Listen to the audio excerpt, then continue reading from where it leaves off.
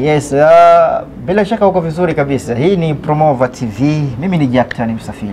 Niko na mtumishi wa Mungu Mch.Katela. Hii ni kukutaarifu kwamba tuko Arusha hapa kwa wale ambao wamekuwa ukifuatilia kuhusiana na ratiba za mtumishi wa Mungu mchungaji Mch.Katela. Tuko Arusha hapa na kuna semina ambayo inaendelea.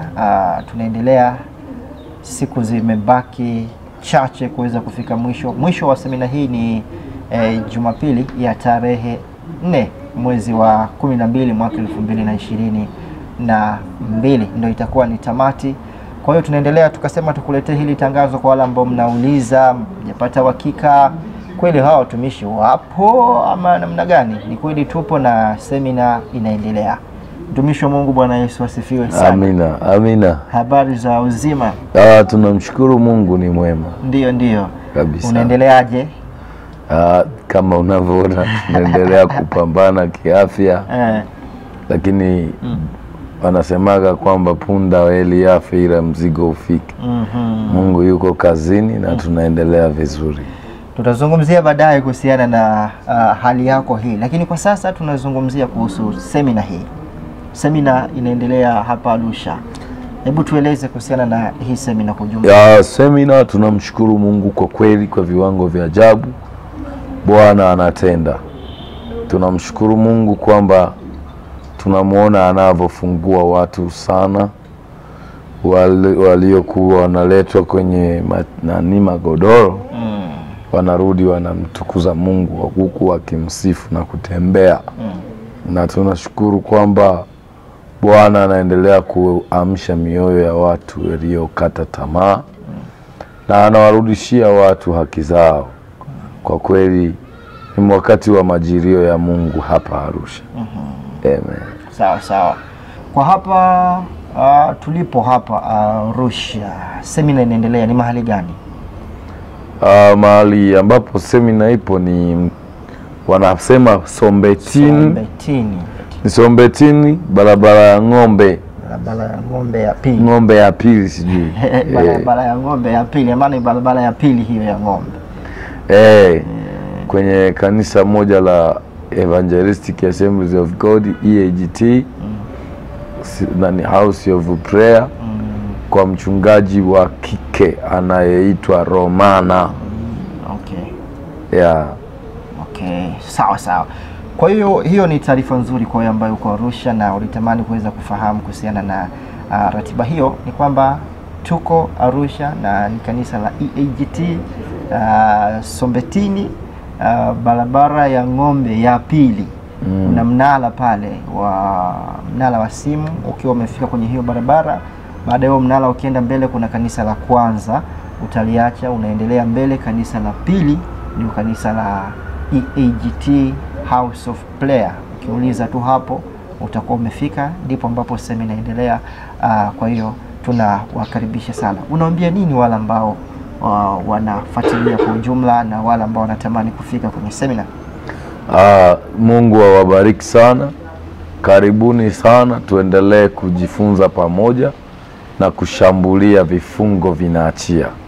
Tunajifunza somo linalohusu kuzifuta na kuzivunja alama za kichawi. Na tunaposema alama, maana yake ni vionyeshi vinavyotambulisha roho au nguvu ya uchawi kumiliki maisha ya mtu. Kwa kweli tunashukuru Mungu, tangu tumeanza semina alama za kichawi zinafutika na watu wanafunguka hadharani. Wao mpaka wanasema imekuwaje, lakini ndivyo ilivyo. Alama na mihuri za kichawi vikimwachia mtu, maisha ya huyo mtu yanabadilika papo hapo. Karibu sana, tuende pamoja, tuombe pamoja, Bwana atakutokea. Amina. Baada ya hapa kuna ratiba gani? Maana tumemwambia msikilizaji na mtazamaji hapa kwamba tuko hapa mpaka Jumapili ya tarehe 4. Baada ya hapa kuna ratiba gani? Tungekuwepo kwa muda wa kutosha, isipokuwa kuna ratiba ya injili. Tuna ziara ya kwenda nchini Malawi, ambapo kuanzia tarehe 9 tutakuwa tunaanza safari kuelekea nchini Malawi. Kwa hiyo kuanzia tarehe 10 nafikiri tutakuwa Malawi. Ya, kwa sababu hiyo hapa Arusha tutahitimisha Jumapili. Na Jumatatu tayari tutakuwa kwenye maandalizi kwa ajili ya kwenda Malawi. Sawa.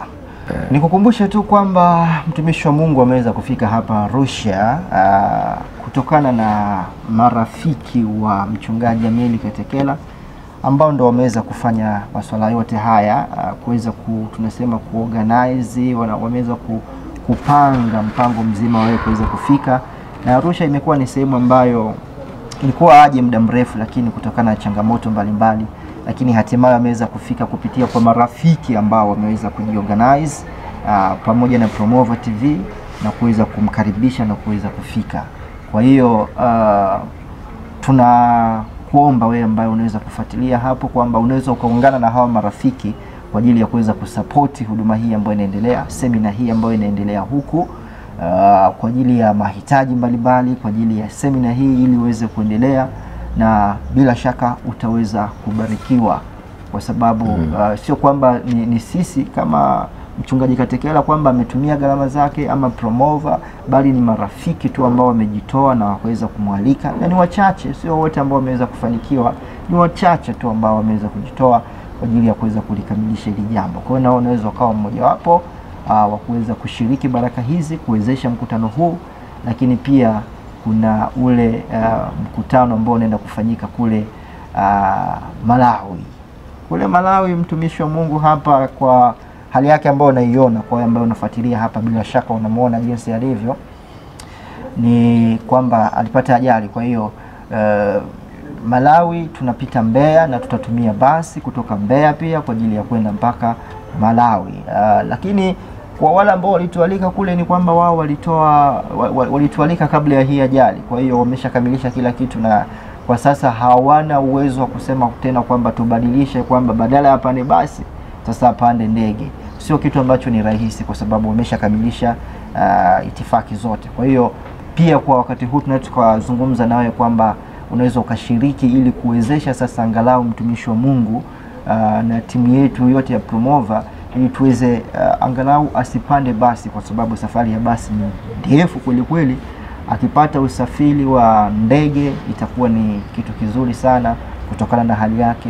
Tungekuwa yuko vizuri tu wala hakuna tatizo, tungeenda na tulikubaliana hivyo na wenyeji wetu, lakini kutokana na hii ambayo dharura imetokea, wewe pia unaweza ukasupport hapo ili tuweze kufanya mpango aweze kupata hata ndege kwa ajili ya kumwezesha kufika kwanza ni Mbeya kisha Malawi, na utabarikiwa sana.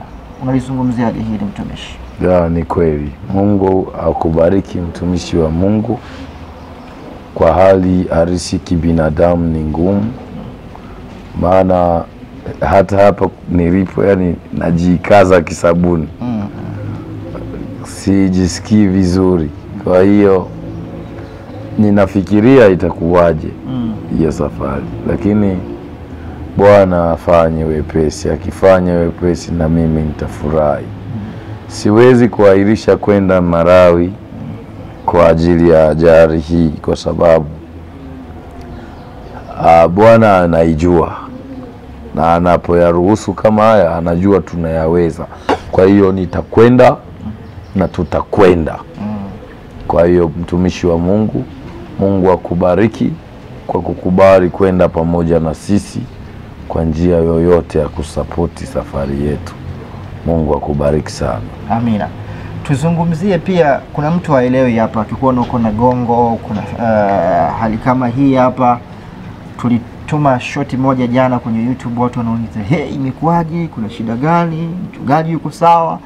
Wengi walikuwa hawana taarifa, na wakiona hapa pia maswali yanaweza kawa mengi. Kitu gani kimetokea? Mbona tunakuona kama uko unatembea na gongo na pia una udhaifu fulani?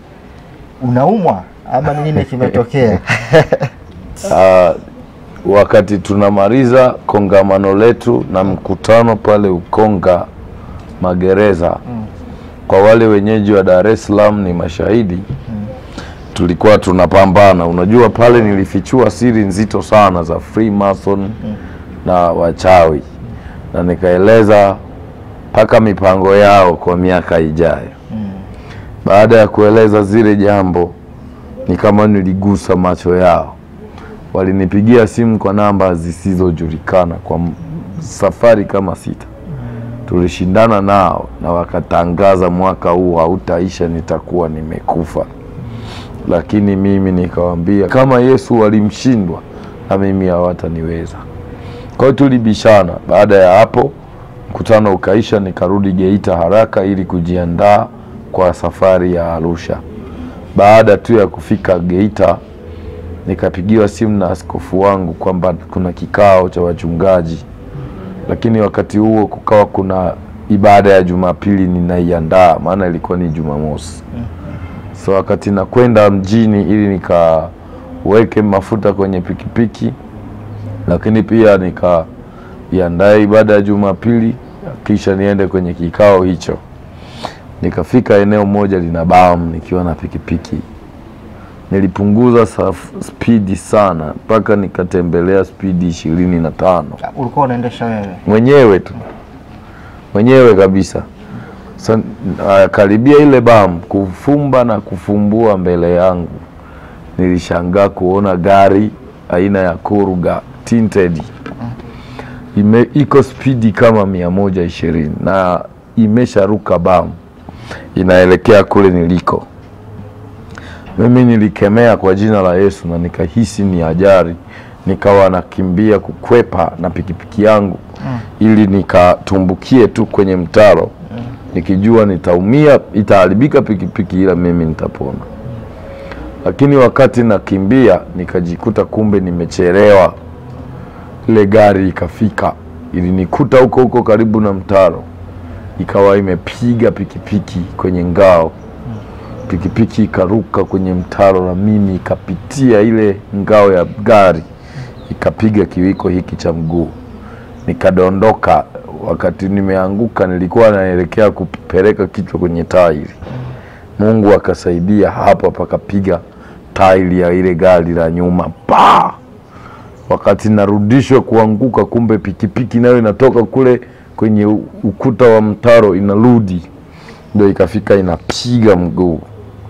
Kwa hiyo pale nilihangaika kugagaa.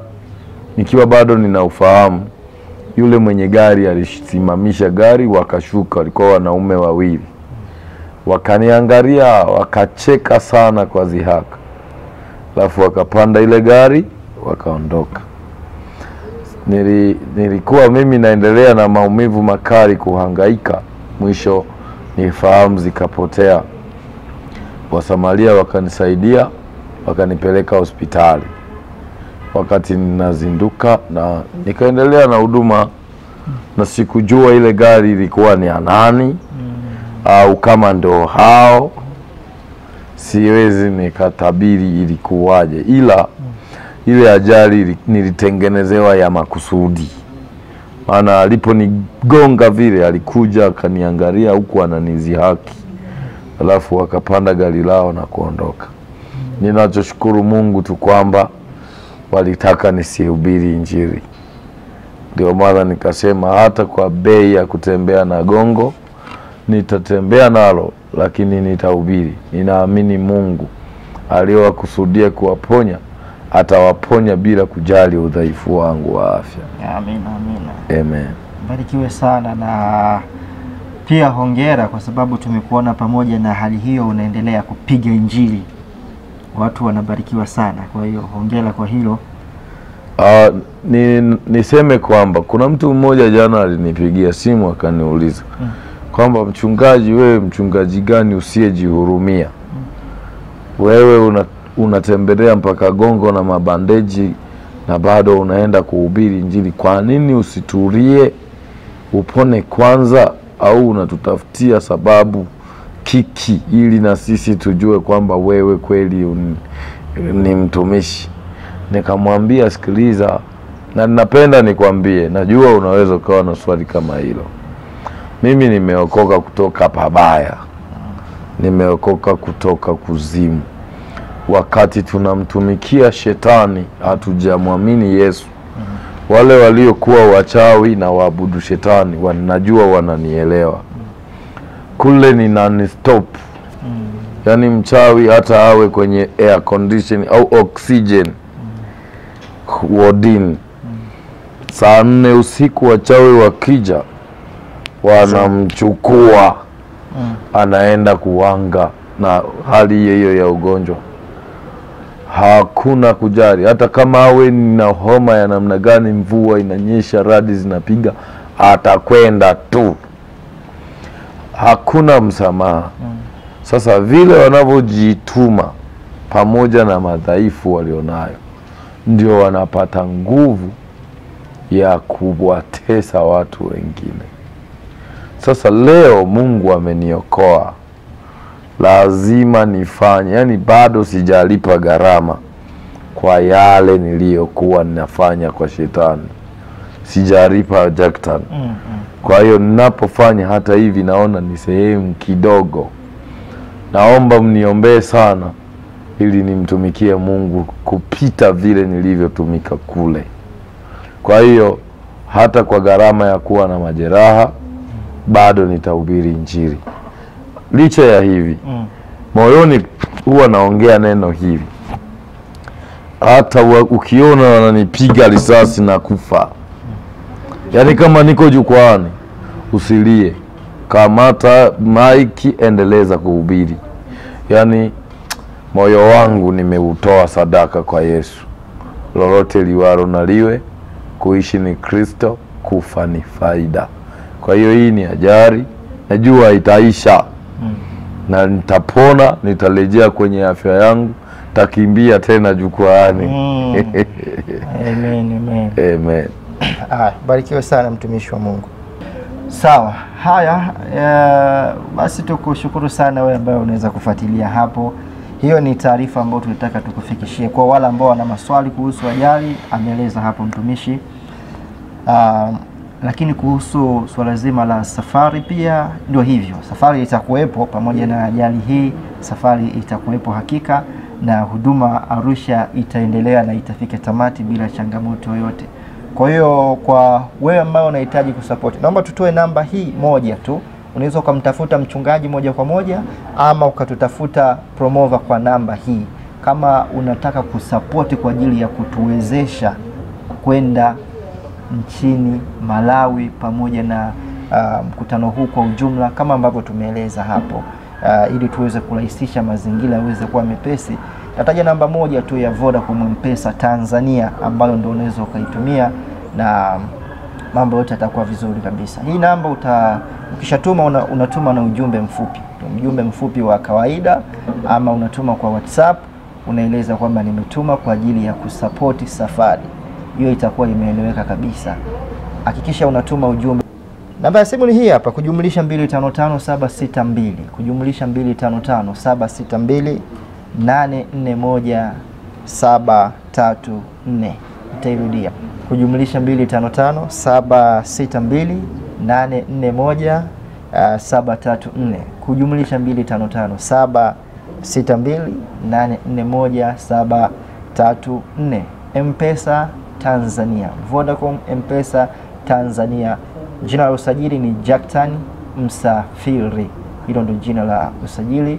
Ukifanya hivyo na ukatuma na ujumbe, basi utakuwa umetubariki sana na utakuwa umewezesha pakubwa, na Mungu atakubariki sana. Na maombi yako pia ni muhimu. Endelea kutuombea, endelea kuombea huduma hii, na tunasonga mbele. Mtumishi wa Mungu anasema bendera chuma, mlingoti chuma. Yes. Mweleze kitu cha mwisho kabisa huyo ambaye anafuatilia hapa wakati tunamaliza mahojiano haya hapa. Amen. Mungu akubariki mtumishi wa Mungu. Nina changamoto moja hapa, tangu nilipopata ajali ninakuwa na wakati mgumu, nashindwa hata kuongea na simu.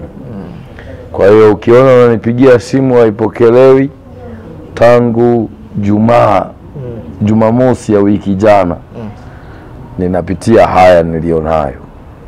Kwa hiyo in short tu kwamba mwenye msiba ni yule aliyefiwa.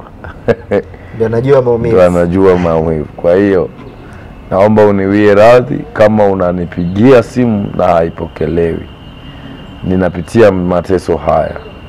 Ila niombee kwa Mungu nitakaa sawa na tutaendelea na maombezi. Mungu awabariki. Sawa. Na kwa Arusha hapa najua kuna watu watauliza jinsi ya kufika location hii, labda hawajaelewa vizuri na wanataka kuelekezwa zaidi. Niko na mtumishi mmoja wa Mungu hapa ambaye yeye ndio mmoja kati ya wale wenye marafiki wa mchungaji MCH.Katela ambao wametupokea hapa na ameshughulikia swala hili kwa ukubwa sana. Kwa hiyo yeye ni mwenyeji zaidi yangu, atatuelekeza jinsi ya kufika kanisani na mawasiliano. Kama umekwama popote ukimpigia basi moja kwa moja atakuelekeza. Bwana Yesu asifiwe sana. Amen. Habari za uzima? Salama. Hebu jitambulishe majina yako. Ninaitwa Mwalimu Glorina Venance Mpua. Tuko hapa Arusha. Ni wamisionari idara wa watoto hapa Tanzania pamoja na vijana. Amina, amina. Ofisi zetu ziko hapa Arusha. Lakini pia tuna furaha kubwa sana kupokea ugeni na timu nzima ya Promover TV. Tumefurahi. Amina, amina. Hebu sasa tuelekeze jinsi ya kufika. Wengi wanataka kufahamu. Nimetoa maelekezo hapa lakini mwingine anaweza kuwa hajaelewa jinsi ya kufika kanisani na pia mawasiliano kama mtu amekwama. Karibu. Sawa. Asante ndugu mtangazaji. Lakini kabla sijatoa maelekezo yangu, niseme tu kwamba wewe mkazi wa hapa Arusha, Singida, Moshi, Tanga, ningekukaribisha sana ndani ya semina hii. Kiukweli semina ni nzuri, tumemwona Mungu sana. Uwepo wa Mungu upo na Mungu anamtumia sana pastor tuliye naye MCH.Katela. Yesu ni mzuri mno. Amina. Kwa hiyo unapokaa mbali au tu unapoishia kutuangalia kwa vyombo vya habari ni sawa, ila sasa ni vizuri zaidi ukaja ukaona mwenyewe, ukakutana na Yesu mwenyewe. Tuna muda mzuri wa maombi, tuna muda mzuri ambao Yesu kweli yupo na anahudumia kanisa kupitia Pastor MCH.Katela. Kwa hiyo nikuhimize, una mgonjwa mlete, una shida ya ndoa njoo, mpatanishi yuko ambaye ni Yesu Kristo aliye hai. Una matatizo ya wewe njoo, beba mgonjwa. Siku yetu ya kwanza kuna mgonjwa aliletwa kutoka Opaleni akiwa amewekwa kwenye godoro. Lakini siku hiyo Mungu akamtendea jambo jipya, akamnyanyua. Pia hata jana tuliona watu wenye shida ya miguu wanafunguliwa. Nikushangae, una mtoto ana shida, bado umekaa tu nyumbani. Una mtu hawezi kabisa, hata amekata tamaa lakini bado umekaa. Kwa wale mnaotoka maeneo ya Moshi, njoo panda gari. Wanakuja moja kwa moja mpaka stendi kubwa. Shafika stendi kubwa, uliza mtu yoyote yule kwamba ninataka kupanda haisi za kuelekea kwa Molombo au Majengo au Kisongo. Majengo, Kisongo kwa Molombo zote zitakushusha njia ya ng'ombe ya pili. Hapana urefu mkubwa kutoka stendi mpaka hapo tulipo. Kwa ukipakia tu waambie kwamba konda nataka nishuke njia ya ng'ombe ya pili. Ukishafika pale njia ya ng'ombe ya pili utakuta kuna kituo cha dereva toyo hapo. Kwa pembeni yake kuna sheri ya Panoni. Kuna barabara ya vumbi. Unashuka na hiyo barabara ya vumbi paka kwenye mnara wa Vodacom. Ule mnara wa Vodacom unaupita. Unashuka chini kidogo, utakutana na kanisa liko barabarani kabisa kwenye hiyo barabara ya vumbi. EAGT House of Prayer, tuko hapo. Utakuta watu wako hapo. Lakini pia tumeomba wale madereva toyo wa kile kituo wanaweza kutupa ushirikiano. Muulize kwamba ninakwenda kwenye semina ya Pastor MCH.Katela, moja kwa moja atakuleta. Gharama yao sio kubwa, tumewaomba kwamba kutokea hapo paka kanisani atakuleta kwa shilingi 1,000 tu. Kwa watu wa pikipiki wako hapo. Lakini kwa wewe unayetoka Singida, unatoka Kisongo, unatoka Karatu, njoo moja kwa moja mpaka njia ya ng'ombe ya kwanza. Kama unatoka maeneo ya Kisongo, tunasema njia ya ng'ombe ya kwanza, sheli ya Panoni. Na tayari hapo pana dereva toyo. Moja kwa moja uliza hapo Hata kama utaki kupanda pikipiki, nyosha hiyo barabara ya vumbi mpaka kwenye mnara wa Vodacom. Pitiliza paka mbele kidogo tu kutoka hapo mnara wa Vodacom. Utakutana na hilo kanisa House of Prayer EAGT. Utatukuta tuko hapo. Na wewe unayetoka kwa Molombo, moja kwa moja njoo, pita pale kona Mbauda, njoo shuka njia ng'ombe ya kwanza. Ukishuka hapo maelekezo ndo hayo, muulize dereva toyo, atakupatia atakuchukua pale kwa shilingi 1000, aizo ukimuuliza tutashuka mwenyewe. Na kwa wale wanaotoka Majengo, wanatoka Ngaramtoni, maelekezo ndo hayo, ni njia ng'ombe ya pili kama unatoka mjini, na kama unatoka Mbauda ni njia ng'ombe ya kwanza. Mawasiliano yetu tunatumia namba ya Vodacom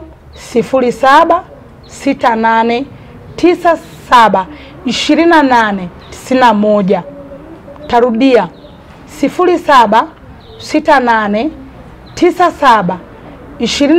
0768972891. Ukipiga tu mara moja nitakupokea. Na hata kama utakuwa umekwama kwa namna yoyote, niambie. Tuna madereva toyo, tuna watu wa haisi, tutakusaidia wewe ili ufike mapema kabisa kwenye mkutano. Njoo mwana wa Mungu, Yesu ana haja na wewe. Ndio maana hata umesikia tangazo hilo, acha kushikilia mzigo ambao sio wako. Mbeba mzigo yupo Yesu, njoo utue. Anakutibu bure bila gharama yoyote. Karibu sana mwana wa Mungu. Yes, kwa hiyo mbarikiwe sana. Asante sana kwa ambao unafuatilia. Nikukumbushe kwa wale ambao wanahitaji vitabu. Kuna watu walikuwa wanaulizia habari za vitabu vya mchungaji Mch.Katela, jinsi ya kuvipata, vinakufikiaje na wako mbali, vitu kama hivyo. Arusha hapa vitabu vipo, Mwanza, Dar na maeneo mengine. Kikubwa wasiliana na mchungaji Mch.Katela. Kama unamkosa, wasiliana nasi Promover TV. Tutakusaidia jinsi ya kupata hivyo vitabu. Tunavyo binafsi, tutakutumia, lakini pia tutakuelekeza jinsi sehemu ulipo jinsi ya kupata hivyo vitabu. Mawasiliano ya Promover TV ni yale ambayo yamekuwa yakipita kwenye TV yako mwanzo na mwisho wa kila video. Yameandikwa pale kwamba wasiliana na Promover TV, alafu chini kunakuwa na mawasiliano pale. Tupigie kwenye hizo namba, WhatsApp ama simu ya kawaida, na utaweza kuhudumiwa. Ubarikiwe sana. Jina langu mimi ni Jacktan Msafiri. Asante, uwe na siku njema.